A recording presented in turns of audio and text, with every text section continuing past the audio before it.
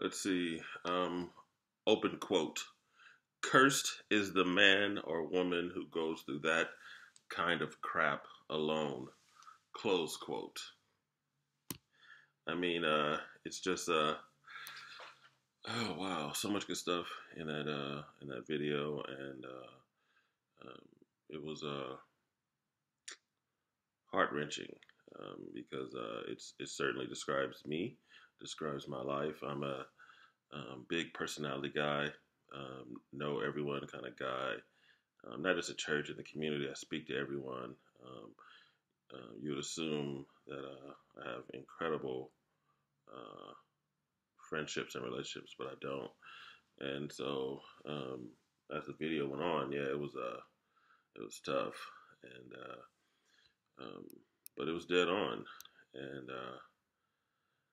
um, I think something that struck me. I mean, a lot of it I knew already. I knew the statistics about pastors and ministry leaders, and I know pastors and ministry leaders. I know how burnt out and how difficult their private lives are.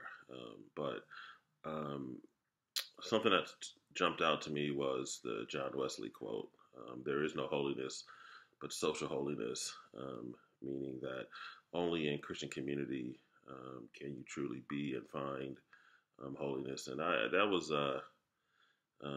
worth the video for me. And to give um, that model or that diagram, that mental diagram. I'm a discipleship guy and I'm a discipleship pastor. I talk about Paul and Timothy all the time, but it's not just Paul and Timothy, it's Paul and Timothy and Barnabas. It's the vertical and the horizontal relationships. And in there, you find holiness and you find obedience really to the commission that I'm always talking about. So it was um, the statistical stuff I knew, the impact of what they were talking about, that was enriching, enlarging. Um, the diagram, Paul, Timothy, and Barnabas, that was beneficial. The John Wesley, it was just great, and so pray for me because I certainly fall into those that fruit that is born out of loneliness and isolation.